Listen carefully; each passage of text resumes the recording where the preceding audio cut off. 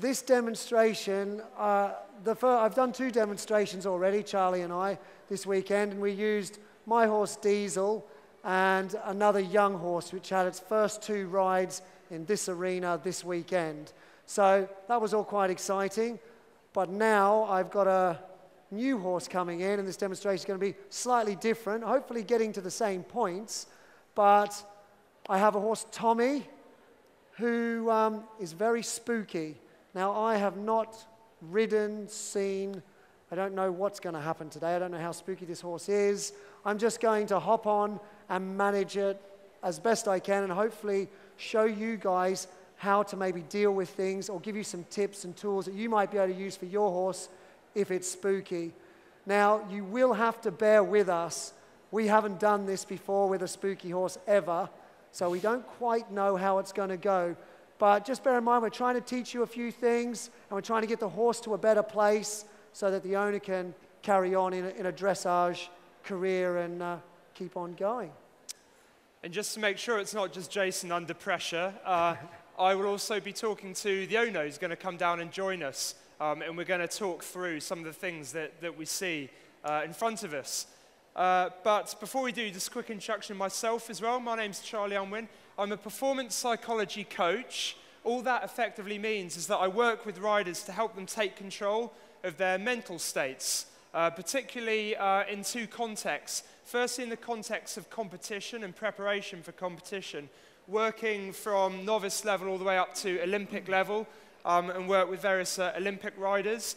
And secondly, and perhaps more importantly for this afternoon's demonstration, through the context of horsemanship and helping riders develop the confidence they need as leaders of horses. And we're going to talk a little bit about what leadership means to you.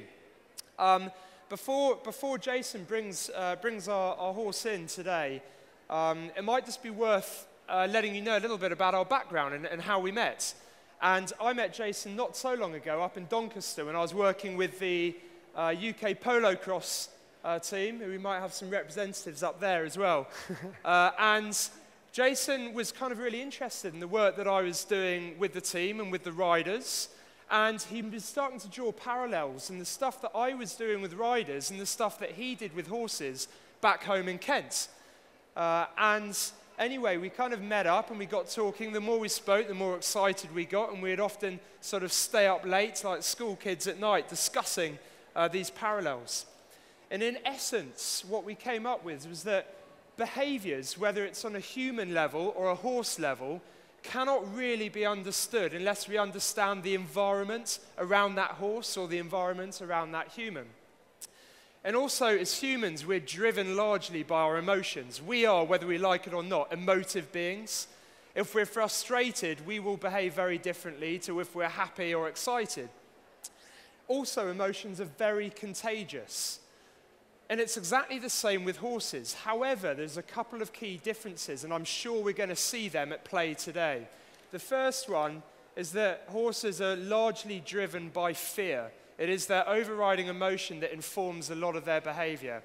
And I know the horse we've got here today is very, very spooky, and we'll be able to see that. But secondly, horses are 10 times more sensitive to picking up on other people's emotions or other horses' emotions. They have to be from where they come from in the wild as well. So leadership as a human becomes extra important, and we will be exploring that. So I'm going to let Jason bring in our third member of the team, and he can introduce him. Rightio, on we go. Now, there's probably a few people that have seen the other demos, but for those of you that haven't, everything you do with horses should have a progressive manner. So you start off with something simple and you build on it. Now, I haven't met Tommy before, so I'm just going to get to know Tommy a little bit and get to see what he's all about, really. And I can do this simply by walking along. So as I walk along, the first thing I'm going to do is see if he's paying attention to me. I'm going to walk this way. What do we think about that? Was he paying attention to me? Yeah, sort of. Me, I'd want him to be a little bit quicker. I saw him, and this is key for all you guys to be looking for the small details. When I turned down there, he went like this. And I'm going, oh, a bit of a bump. These little things, a little bump out of the way, all these things. I need to start to get Tommy thinking a little bit more about me, because if he's not thinking about me, then he's thinking about all you guys and the signs and all these other things that make horses spooky. I turn this way, so I'm just going to sharpen Tommy up a bit. When I stop, Tommy should stop.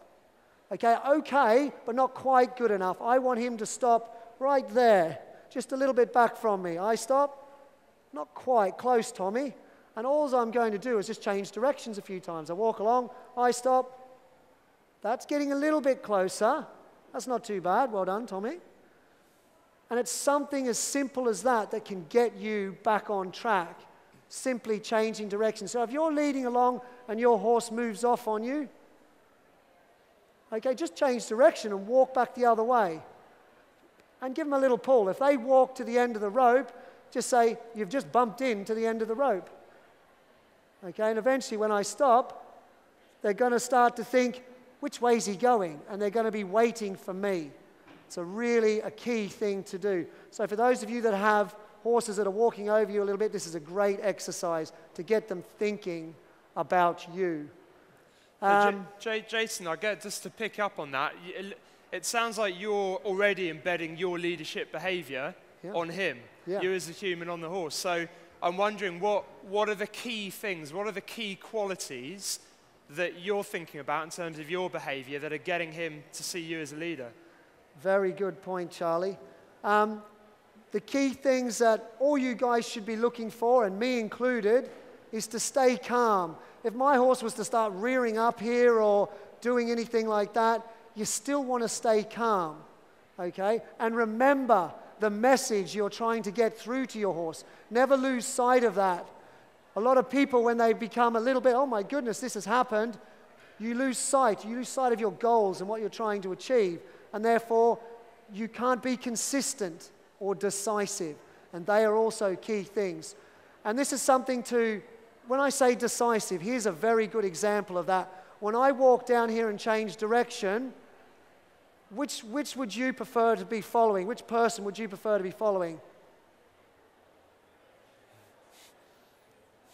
Or this person?